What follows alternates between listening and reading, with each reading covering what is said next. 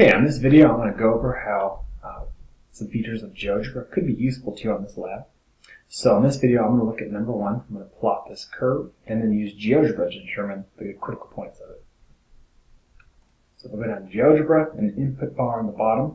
I'll type f of x equals x divided by x squared plus 1, and the denominator needs to be raised to the 3/2. Click on enter. Make it zoom in on here. If I want to see the grid, I can right click and click grid.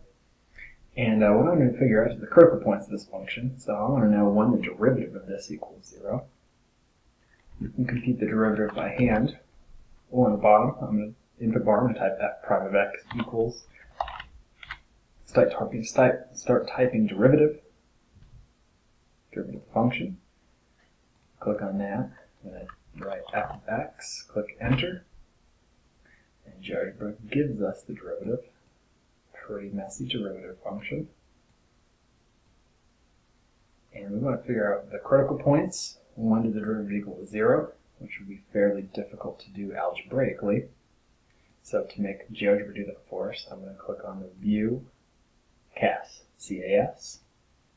And in the CAS, I'm going to type solve.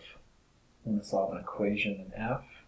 Since I already defined f prime of x, type that f prime of x equals 0.